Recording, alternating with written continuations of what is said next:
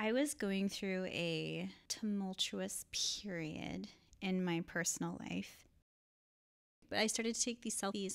One day I was like, oh, I could make this into a quilt. And I did. I was so excited because it's never occurred to me to translate this very fast, private medium. That was really exciting for me.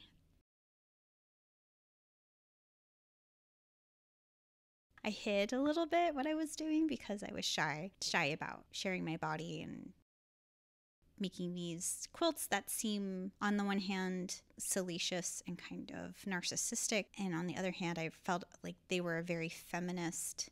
They felt very liberating and me being in control of my own image and presentation.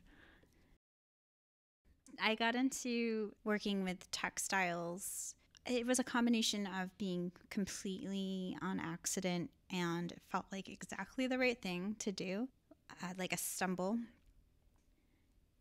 I started making baby blanket, and then I realized that I could do a lot more with the medium. And then I realized I had a lot of learning to do before I could do what I envisioned doing with it. There were a few years where I was making a lot of baby blankets and clothes and developing my skills.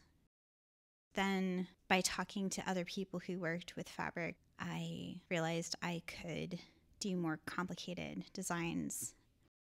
My name is Amy Subach. I'm mostly a textile artist, but I also do some social practice, art, and painting. And I think this work for me is part of exposing my wounds, exposing the things that are bothering me, that are wrong with America, that are happening to all of us.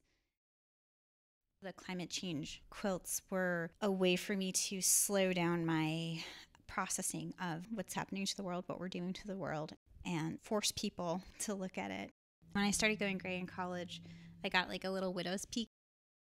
Before then, I dyed my hair a lot. Like I had blue hair and green hair and purple hair and pink hair and red hair.